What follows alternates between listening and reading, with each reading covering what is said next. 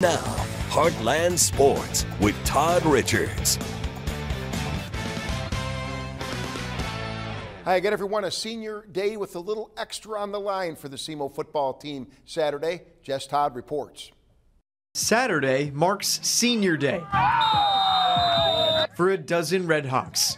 But the number of veterans on this team extends far beyond that number. A group that's earned 2 OVC championships and 3 FCS playoff appearances. Have elevated the program. They've brought consistency to the program. One of the proudest things that I think the program made is we're relevant. You know, we've had some really good game days here. It's, you know, Southeast Missouri game day, not just Cape or whatever. So I think that without them, I don't think we have those type of crowds and excitement about SEMO football. Starting from a special connection. We all just came in knowing that we had a mission together and we made a bond that'll never be broken, like knowing that we always here for each other even when football's over with. It was before this when it got tore down, and now it's this.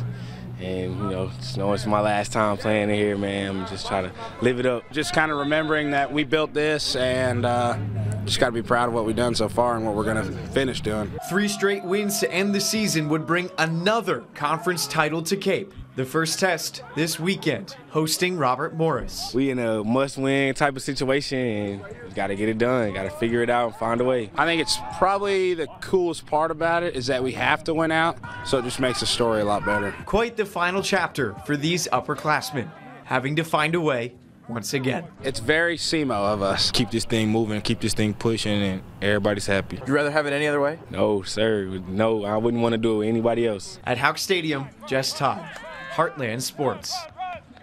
All right, SEMO will host Robert Morris at 1 p.m. Saturday on Senior Day. You would expect another big crowd. Meanwhile, talking some Saluki football, 10th-ranked SIU plays host to 9th-ranked South Dakota in the Missouri Valley Conference.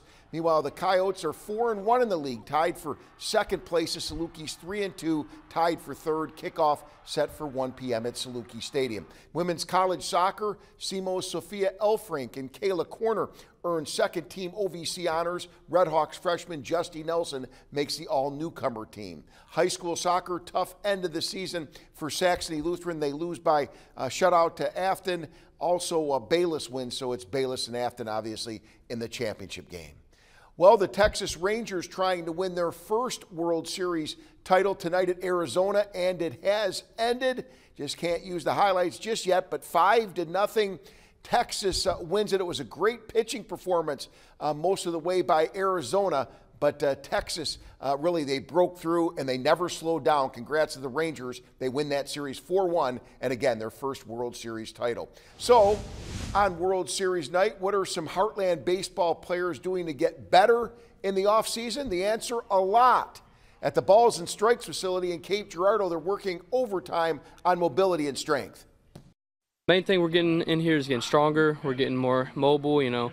Flexibility is a big thing here, just working on our core a lot, our lower half, just getting stronger for the baseball season, getting ready. Real important off season is where you make the most improvements and just helps when it comes spring.